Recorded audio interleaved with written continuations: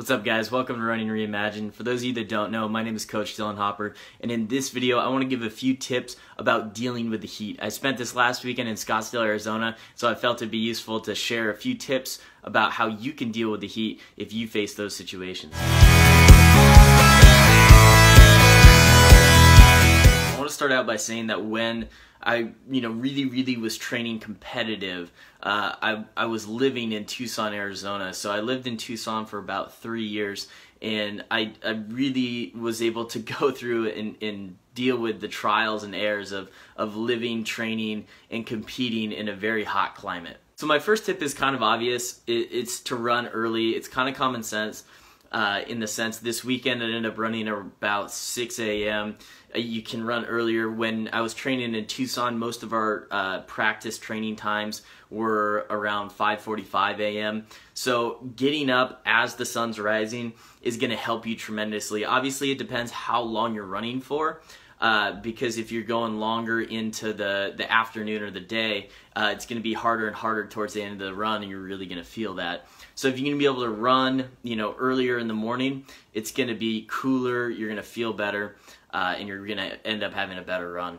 So another tip, and this one might be obvious as well, is just to hydrate. It's so important to be able to hydrate properly, and that's not guzzling a bunch of water right before you run, because that's not really going to help you out so much during the run.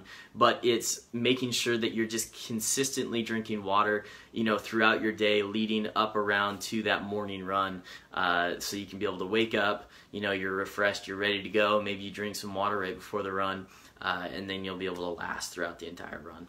So my next tip is kind of a mental tip. It's more around mindset and mind frame, and it's understanding that anytime you run in difficult climates, one thing that can really help is really just embracing the climate, embracing the atmosphere. So if you're running in a hot climate, really embrace and be excited for that opportunity to run, in that warm weather, and try to find the positives that are going on in the climate. This past weekend when I was running, I was truly excited to just get out and feel the heat, feel the warm weather, and then on my run, and obviously this wasn't a really intense training run or interval work or anything like that, but I was able to look around and really find the beauty in Arizona, and how there's so many different cacti blooming right now, and there's so much wildlife that was moving around, and just feel good about the heat. I think that goes for all climates. If you can be able to look and try to find the positive in the atmosphere that you're in, you're going to have a much more positive experience by the end of the run. So my next tip is understanding the route that you're running. So before you leave the house or before you leave the park or wherever you're starting, understand where the route's going, how long you're running for, making sure that you hydrated properly before the run, so that when you go into that distance, exactly, you're prepared, there's going to be no surprises.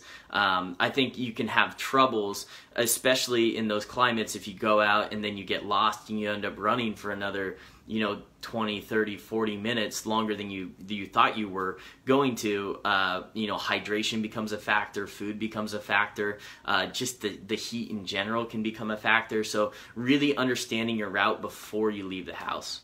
Finally, my last tip, and this one saved me a bunch in Tucson, Arizona, and it was to understand where the public restrooms are and where the drinking fountains are. When you're running in that warm climate, it can help tremendously if you're having a tough time during the run, just to be able to get a drink of water, to get your mouth kind of wet, maybe to splash water on your face. It can kind of help reset and get you back in the groove of the run. And then also, if the wheels start to fall off or you start to kind of feel out of it, you have those destinations along the way where you can take a break, help get yourself to reset, and then continue along the run. If you enjoyed this video, please hit the like button. If you know somebody else who would benefit from this, please share it with them. It's our goal to be able to help as many runners as possible.